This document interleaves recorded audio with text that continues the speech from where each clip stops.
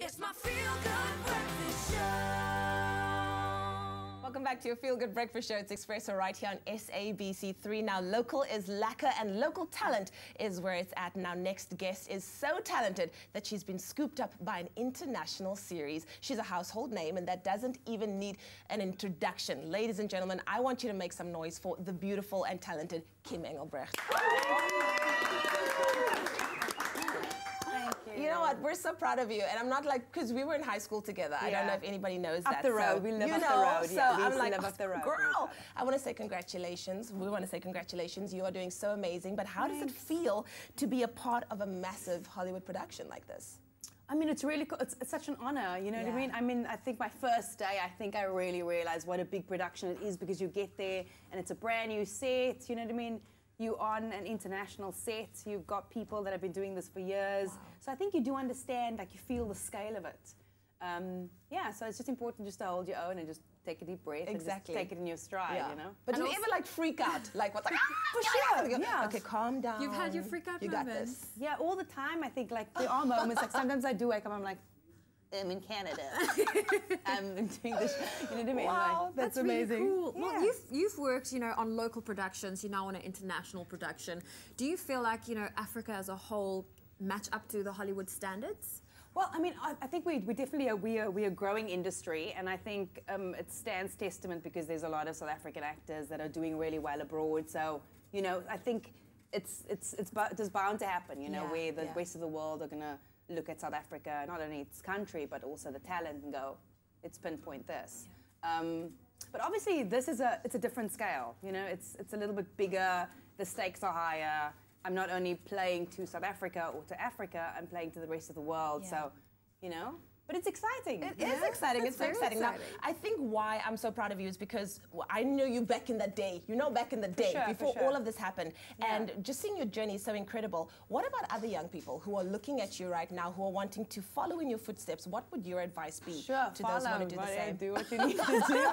I think it's just like, uitdagings you know, I know what I mean. Like, you just try and try and try, and you fail and fail and fail, and you start again. And I think just not losing hope, and also understanding that the job that we are doing, if you want to choose anything in the arts, or maybe you want to be an amazing athlete, you know, you want to try and be the best. So obviously the competition is rife, and it's not always going to be smooth sailing, but, you know, just like the risks are high, the rewards are even higher.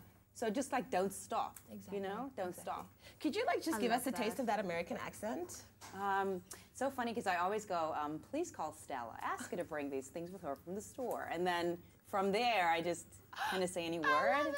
So cool. Oh, well done, well done. Oh, thank you. Well, Kim, thank you so much for joining us. And you're going to be hanging out with us the entire morning. For sure. Yes, she is, with that little sweet American accent. Thank you so much for joining us, and don't go anywhere. We love the fact that you're flying that South African flag oh so high, and know that we are very, very proud of you. It's my feel-good breakfast show. Well, I got very excited earlier to play a little game with Kim Engelbrecht. She's still with us in studio, and of course, since she's spending most of her time overseas, we thought we'd play a fun game with her to see just what she misses the most about South Africa. Now, as the saying goes, local is lekker, but let's see if Kim still remembers some of these local favorites. So what's going to happen, we're going to give you a few options, and you need to tell us which one would you rather, and tell us why. For sure. Which one would you rather choose? Okay, are you ready? Yeah, here we go. Would you rather choose a local Gatsby or a Canadian hot dog?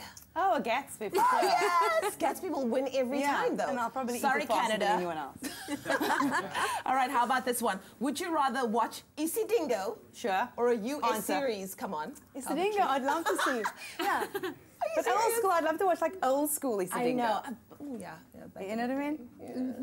With the Buddhas and those, I miss them. So, what would you rather watch our version of a taxi or an American cab? Would you catch, rather? That's a good one. Yeah, I mean, this is home. Do you know what I mean? And I used to travel with a taxi when I just started working, so...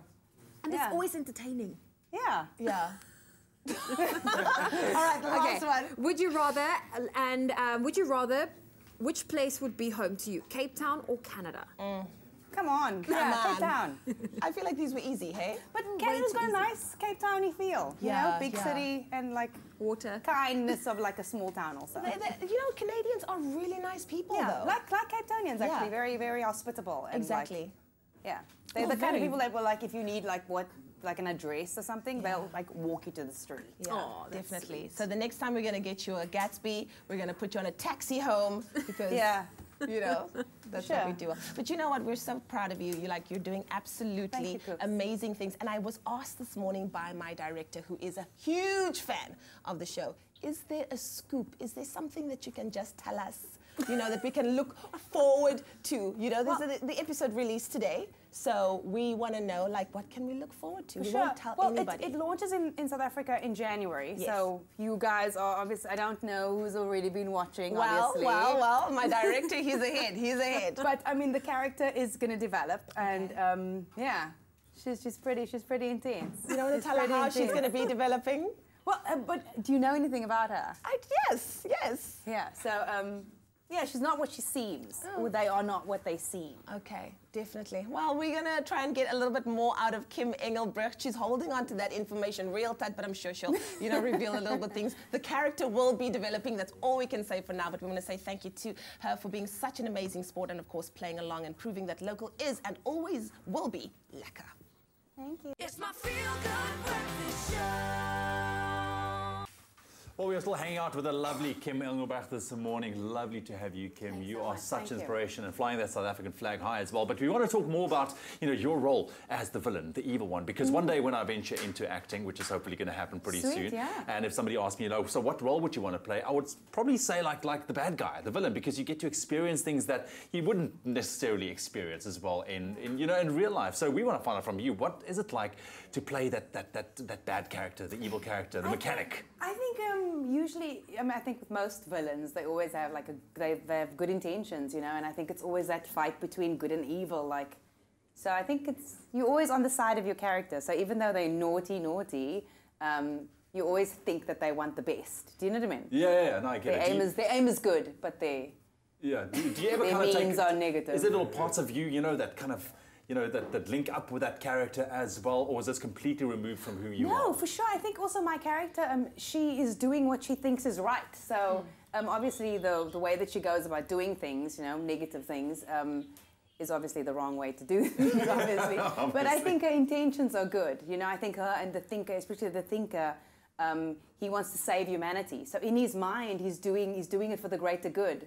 Okay. But in reality, it's not like that for everyone sure. else. So we feel like, you know what, we feel like female villains don't get enough credit because you always hear about the Joker, you hear about Lex Luthor and Darth Vader. Yeah. So we've compiled some of our favorite villains and we would love to hear your thoughts on it. So our first one, one of my favorite movies, 101 Dalmatians, Cruella de Vil. For sure. Yes. You know what, I was reading about it and actually the name comes from cruel and hell. Oh, so Cruella, that's where her name comes from. So she's really an evil one. Cruella de Vil. Yeah, she's like a socialite, Yeah, exactly. And you know, she is evil.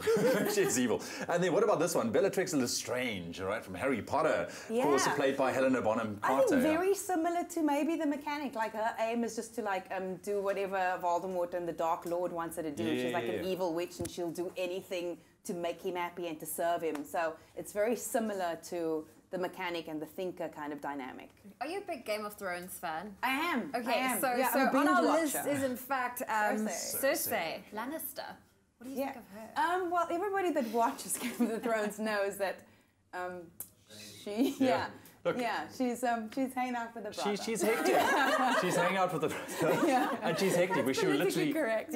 She will kill all family, you know, to literally protect her secrets, and that's how bad she is. That's to a different extreme. Yeah, man. Listen, we have one more for you. Regina George from Mean Girls. All right. Looks very sweet and innocent as well. Of course, Rachel McAdams plays this character. She's just a big old bully. Yeah, exactly. The high school bully.